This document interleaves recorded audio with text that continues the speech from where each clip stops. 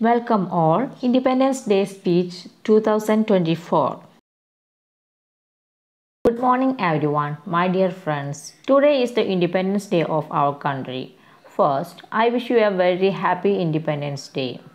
We celebrate it on the 15th of August every year.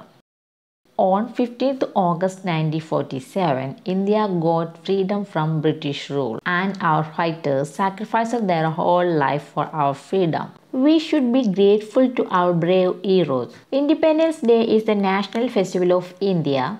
All Indians celebrate this day by hosting the tricolor flag and singing the national anthem.